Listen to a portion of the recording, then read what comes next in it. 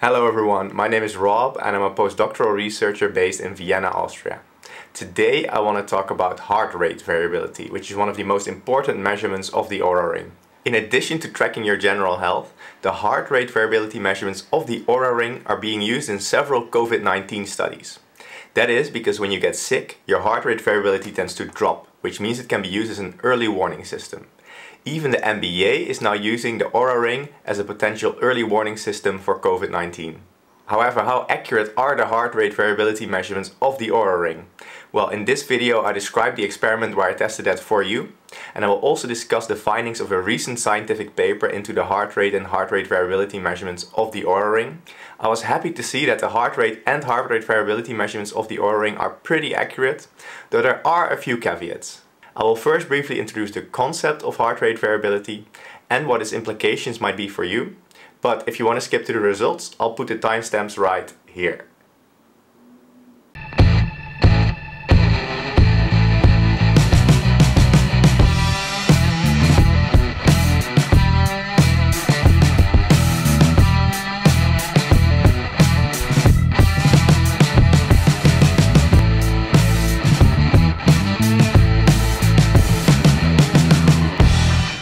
We all know what heart rate is. It's a number of times your heart beats in a minute.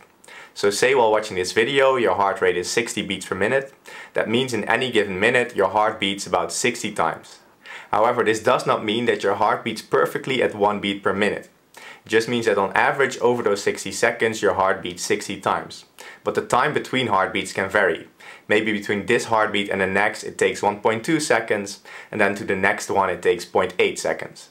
But don't worry, this variation in the time between heartbeats, which is what we call heart rate variability, is actually a normal thing. Now I won't go into all the details of heart rate variability in this video, but to put it in really simple terms, a larger heart rate variability is better, assuming that you don't have any underlying conditions. Stress and poor sleep quality can, for instance, temporarily lower your heart rate variability, whereas if you're more physically fit, you tend to have a lower heart rate but a higher heart rate variability. So if you track your heart rate variability with something like the Oura ring, that means you can optimize it both in the short term and in the long term. Say that today you see you have a lower heart rate variability than normal, that means you might have gone through something stressful and you might want to take it easy today. Whereas over time you're slowly seeing your heart rate variability increase, that might mean that your fitness regimen is working and you're slowly getting more fit, so good for you. There are also other factors that heart rate variability is associated with. As I mentioned before, it tends to drop when you're getting sick, but also smoking, alcohol and dehydration have been linked to a lower heart rate variability. And you can even use heart rate variability to see what your workout regimen should be like that day. A small side note, when you inhale, the time between heartbeats tends to increase, meaning that your heart beats slower, whereas when you exhale, the time between heartbeats tends to decrease, so your heart rate is slower. You might even be able to feel this when you put your fingers on your neck and try to feel your heartbeat when you're breathing. Now, back to the Oura ring. We can only use the heart rate variability measurements of the Oura ring to improve our health if they are accurate. Now, recently the Oura ring team published this paper in a scientific journal claiming that the heart rate and heart rate variability measurements are super accurate. They did this by comparing the Oura ring against a medical grade ECG or electrocardiogram device. Of course, I wanted to put this to the test myself, so for a couple of nights I wore both this ECG chest strap, the Polar H10, and the Oura ring to bed, and I'll compare their heart rate and heart rate variability measurements. I made my analyses and plots as similar as I could to the ones they show in the paper and also to the ones that you see in your app. Now let's first have a look at heart rate. So here you see heart rate on the vertical axis and my time in bed on the horizontal axis, and you can see that I was in bed for a total of about 7 hours, so 0 is the moment I went to bed. And in their paper the Oura team divides the night up into 5-minute segments, so that's what I also did here, and I calculated the average heart rate for each of those segments. And in red I plotted the Oura ring, and in blue I plotted my results for the Polar ECG strap. Now I'm assuming here that the Polar ECG chest strap is more accurate at measuring heart rate than the Oura ring. Of course I don't know that for sure, but it's purpose made for this, so I assume it's at least better, and the Oura ring should be close to this. So if they both agree, we know it's generally well. And we see that overall there's a very nice agreement between the two. The only thing I can really detect is that there's a few moments, so here, here, here, and here, where the polar chest strap says my heart rate was a bit higher than the Oura ring. But overall, I'm really impressed with the agreement. Now, this is one of the better nights because often I have some missing data in my night. That's a night like this where you see that in the Oura ring, so in red, there are some missing data. So again, each dot is a 5-minute segment, but overall the agreement is still good. And this is a night where we see that there's even more missing data. Though overall, at least the range is still good for the Oura ring. Now, I don't know why there is so much missing data or what is going on there, but I think it might just be the positioning of my Oura ring. Maybe it twists over the night. Now, I do sometimes forget to twist the Oura ring in the exact position that is recommended before going to sleep, so that could have something to do with it. Of course, we want to look at the total agreement between the two. So here on the x-axis is my heart rate according to the polar chest strap, and on the y-axis is my heart rate according to the Oura ring. And again, each dot is the average heart rate of a 5-minute segment, similar to what you would see in your Oura app. And in red here, I've plotted those where the Oura ring could not detect my heart rate. We can see there's a super good agreement between the Oura ring and the polar strap. Maybe on average, the polar ring has slightly higher heart rate values or a few outliers that are a bit higher. But overall, the agreement is super well with an R² of 0.92 for those of you that are interested.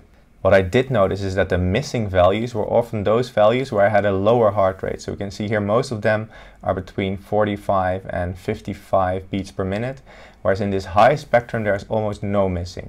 So my thought here is that when my Oura ring is not perfectly positioned, it can still pick up on the higher heart rates, but it has more difficulty with the lower heart rates, at least for me.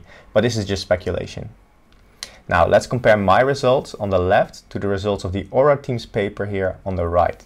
And as you can see, they generally agree pretty well. So also they have on their x-axis the ECG device and on the y-axis, so the vertical axis, the Oura ring. And the general agreement is pretty good between the two.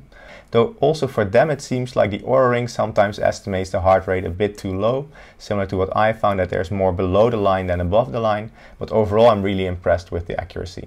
Now, let's have a look at heart rate variability. This is a similar plot to what I showed you before. So on the x-axis we have my time spent in bed. So 0 is the time I went to bed and I slept for about 7 hours. And on the y-axis we have my heart rate variability.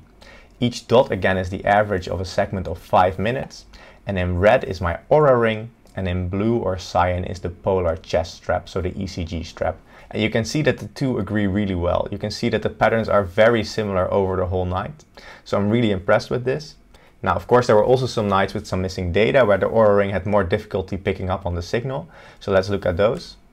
Here you see one of those nights where you can see that the Oura ring here had some missing data, but overall it still follows the general pattern. And here's a night with even more missing data, but you can see that overall the red line, the Oura ring, still follows the general pattern of the polar chest strap. So I'm pretty impressed by this accuracy. Let's have a look at the results for all nights combined. That's what I've plotted here. Each dot is again the average heart rate variability of a 5-minute segment. On the x-axis we have the polar chest strap, and on the y-axis we have the Oura ring. In red are those moments where the Oura ring could not pick up on heart rate variability and the polar strap could.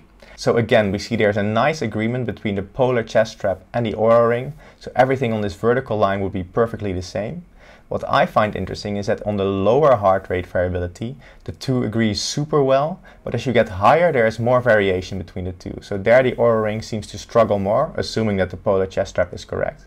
And we also see that the moments where the Oura ring could not pick up on a heart rate variation, because maybe my Oura ring wasn't positioned well or something else was going on, most of these values are in this higher heart rate variability range. And it also seems like more often in this high heart rate variability range, my Oura ring predicts it slightly too low, which is also indicated by this blue line here. So this blue line is the best fit through the data, and you can also see that it's slightly shifted towards a lower heart rate variability. So how does this agree with the scientific paper that the people from the Oura ring published? Well, that's what you see here on the right. And you see that the plots are pretty similar. And instead of having a blue line like I have plotted here, they plotted this dotted line here. So you can see it's also shifted to a slightly lower heart rate variability for the Oura ring compared to the professional EEG device. And that's also what they mentioned in the paper. However, the agreement between the ECG device and the Oura ring, both in their study and in my experiment, is very good. So overall, I'm very impressed with the accuracy of the Oura ring, both for heart rate variability and heart rate. As you could just see, the agreement in their study was slightly better than the agreement in my experiment. And I think there are two reasons for this. The first is that they used many different people in their study, so they would have a wider range of heart rate and heart rate variability values, so the accuracy would be higher in that way as well. And the second is that for some people in their study, the agreement was much better than for others. And that's what's plotted here. This is a figure from their paper. The first two people agree pretty well, whereas for the third person, they didn't find a good agreement in heart rate variability between the Oura ring and the ECG. To conclude, the experiment I did and the scientific paper published by the Oura ring team proves that the Oura ring can accurately estimate your heart rate and pretty accurately estimate your heart rate variability. There are just two things you have to keep in mind. First of all, when you have missing data throughout your night, these tend to be the moments when you have a low heart rate and a high heart rate variability, which means the average estimates of those nights might be slightly off. So you might get a too low heart rate variability and too high resting heart rate for those nights. The second thing is that the Oura team showed in their paper that the accuracy of the heart rate variability estimates can vary between people, so some people might get better estimates than others. However, overall, I'm personally very satisfied with the accuracy of the heart rate and heart rate variability estimates of the Oura ring. I think it's a very unobtrusive, easy way of measuring your heart rate and heart rate variability. You don't have to think about it, it just happens. So if you're interested in measuring your heart rate variability and you have some money to spend, I would recommend the Oura ring. What are your experiences with the Oura ring and heart rate variability tracking? Well, leave it in the comments below. Thanks for watching. If you like this video, please consider liking it and subscribing to my channel. Because if you like, subscribe or comment, the YouTube algorithm does fancy stuff and shows my videos to more people. But of course, it's totally up to you. For now, I wish you a wonderful day and especially a wonderful night. Sleep well.